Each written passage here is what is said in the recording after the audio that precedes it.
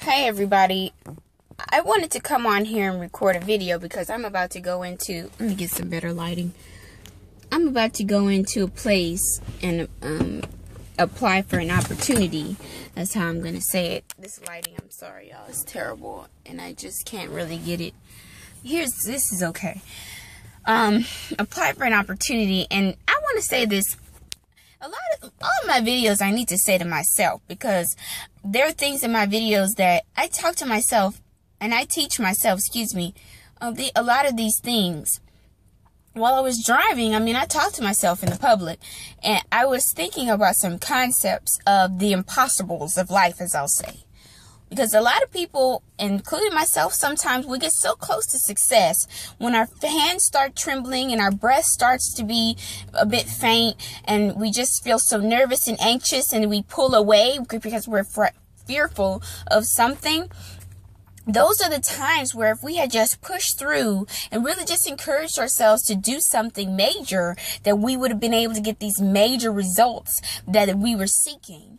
And I was thinking, when I said the impossibilities, I'll say instead of impossibles, that's not a word of life. I don't think anything is impossible. I say the three key things, as I normally use a trinity when I speak, to accomplish anything is time, knowledge, and patience.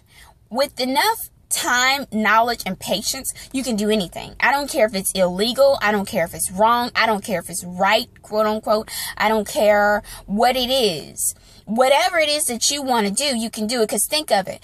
Some of these people who started these organizations and corporate entities, these businesses, they were not even around to see the success. But when we go back to their websites and research these companies, we see these companies were started and founded by individuals who are dead, and now the businesses and the corporations or conglomerates are worth millions or billions of dollars.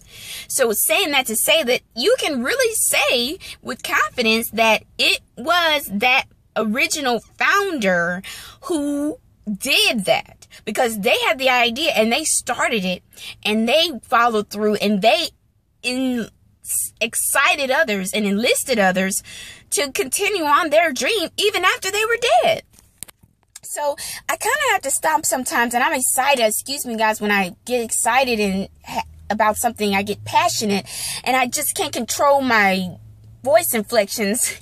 But I have to tell myself, because I get so down, and a lot of people watch my videos and probably think, wow, she's always encouraged. She's always this. She's always that. But, I second guess myself sometimes. And a lot of times I put myself in positions that I shouldn't be in. If I just be confident and push through when I get afraid and push through when I get anxious and my hands start shaking when my voice is trembling.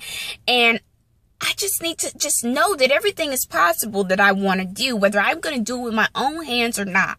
For instance, I have a daughter. If I do enough things in my lifetime, even if I'm meant to die at 30 years of age, if I push through every time that I'm nervous, as close as I've come to some amazing opportunities, she will accomplish these things, and those who come after me, those that I've excited and incited to do these things, are going to continue on these great things that we start now. So I'm just making this video to be encouraging and to let you guys know that time, patience, and knowledge are the keys to everything, and nothing is impossible with those things. And really just spend some time meditating and thinking on that today, because I think you'll find that it'll change your day and it'll change your life. And this is Brandalyn Gill, youth motivational speaker endorsed by HISD. I have a book out called Life. It's on my website. Visit, connect with me. I love to connect. And if you need a speaker and you think I'm somebody that you think is good enough to be a speaker for your organization, your event, don't hesitate. I'd love to come and share my gift.